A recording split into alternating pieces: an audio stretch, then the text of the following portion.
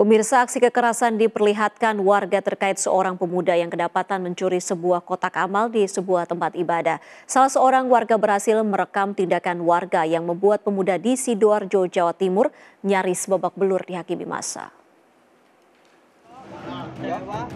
Sebuah video amatir berhasil direkam salah satu warga desa Magersari, Kecamatan Sidoarjo Kota, terkait tertangkapnya seorang pemuda yang melakukan pencurian uang kotak amal saat berada di dalam masjid.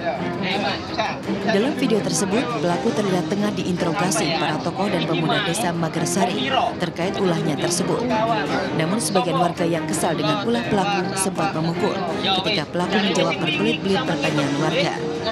Beruntung pemuda tersebut selamat dari maut, tidak seperti pemuda di wilayah Cikarang, Jawa Barat, di mana tubuhnya langsung dibakar oleh warga. Pemuda yang diketahui sebagai pengangguran ini langsung diserahkan ke Polsek Sidoarjo Kota guna pemeriksaan lebih lanjut. Di depan petugas, pelaku mengakui aksi pencurian ini sudah kedua kalinya.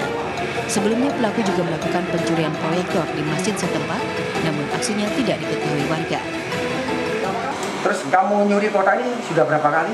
Kotak amal ini? Dua, Pak. Dua. Tapi kotak amalnya enggak, Pak. Satu aja. Oh, berapa kali?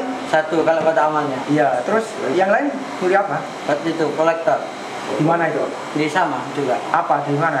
Di masjid. Iya.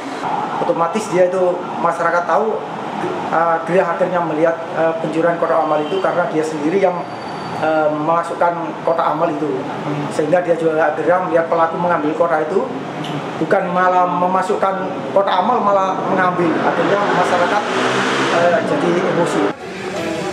Yoyo Agusta, MNC Media, Sidoarjo, Jawa Timur.